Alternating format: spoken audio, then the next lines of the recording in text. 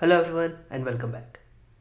In this lecture we are going to just go through the sample data set that we are going to use and how I procured the data. So I'm going to use Vancouver's local area wise property addresses which are available as open data under opendata.vancouver.ca.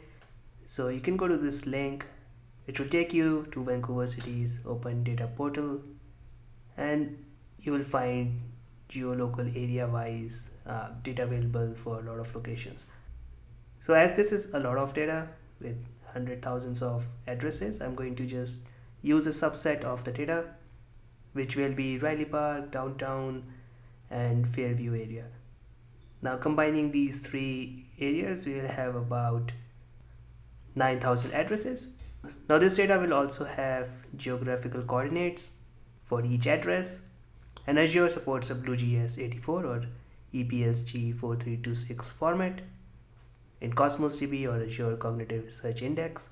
So make sure you download this format. Now I have these three different JSON files downloaded from the portal. If you open one of these and paste it in a JSON formatter portal, you will find that the data for each address looks something like this. We have a dataset ID which is constant for all the properties, property address. Now each record will have a record ID which is different for each address, and then we will have address fields, the street name, the house address, the area and also the geographical coordinates. Now one important thing to note here is Azure Cosmos DB and Index supports geospatial data. Now Cosmos DB support 4 different type of geospatial data types. Now if I go to this link, geospatial and GeoJSON location data in Azure Cosmos DB, you will find that they support 4 different type of spatial data types: point, line, string, polygon and multi-polygon. Now you'll find some more explanation here, but comparing our data that we have point coordinates for each address, but then there are other data types like line string. So if you want to display a line on a map, you can have a line string data type in Cosmos DB. You can also have polygons to show an area on a map, and also multi-polygons, so you can have multiple areas shown on a map. But out of these 4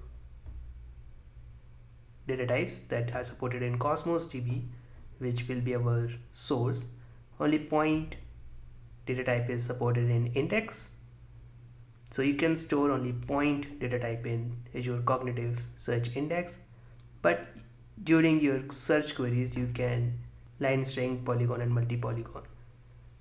In our course we are going to focus on point data type. So if you go to another link which is for supported data types for Azure Cognitive Search Services, you will find that only geography point data type is supported. So when we index our data from Cosmos DB to Azure Search Index, point data type will be indexed here. So that's something to keep in mind. So this is our data set and we are going to use it to build our first Azure Cognitive Search Index. Thank you, and I'll see you in the next lecture.